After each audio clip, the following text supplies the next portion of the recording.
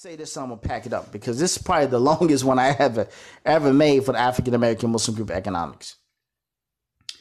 This guy, I happened to see this guy in a locality that I stay at,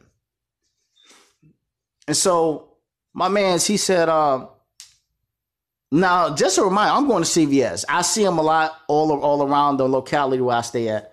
And, I'm just going to CVS and he stopped me. We talking, we chopping it up. And he started talking about African-American group economics. And I thought he don't know who he's talking to. He don't know that I actually have the organization African-American Muslim Group Economics. So me and him, we talking and he talking about the same stuff I'm talking about right now. And he talking and he was like, we need to start supporting each other, man, So what I did was I said, okay. I said, it sounds good, man. It sounds real good.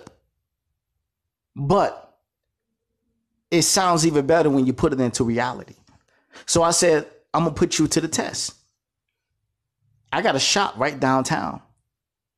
I sell oils. I got a shop downtown. Come through and support a brother. I said, my bottles ain't up but $7. Listen to what this man said. This man listen what this man said. And it's a shame because this man, I think he's from Jamaica.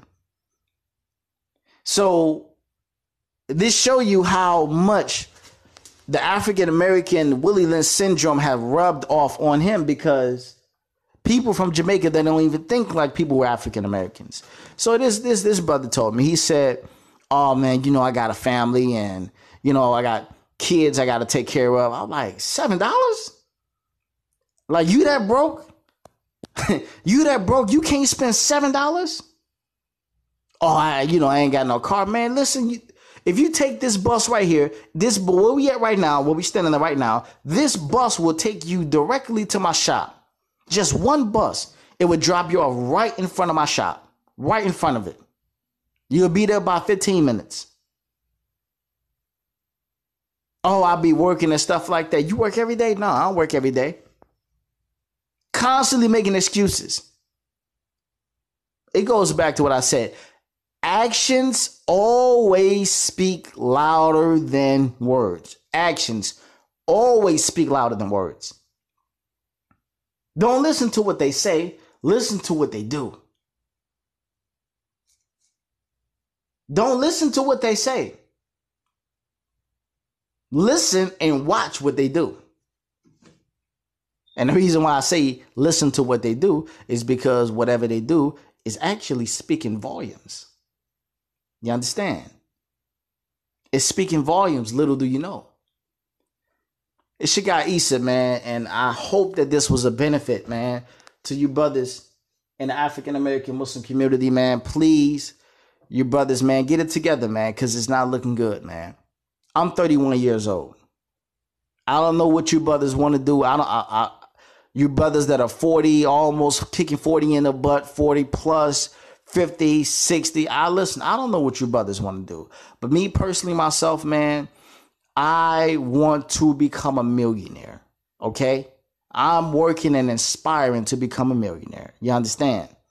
And so, inshallah, if Allah permits for me to become a millionaire, I am coming back to the African-American Muslim community. And I am looking for brothers who got businesses so I can throw money back into the community. You understand? And I'm quite sure that there will be brothers that I do not like, that I will be actually marketing their, helping them to enhance the business. There will be brothers that I actually don't like. But it's one word for that, man. Tolerance, man. You got to have tolerance. I may not like you, but I still spend my money with you. Because when I spend my money with you, your business expand and excel, right? And your business expand. When you expand, you got to what? You got to hire more people. When you hire more people, guess what? You're going to hire who?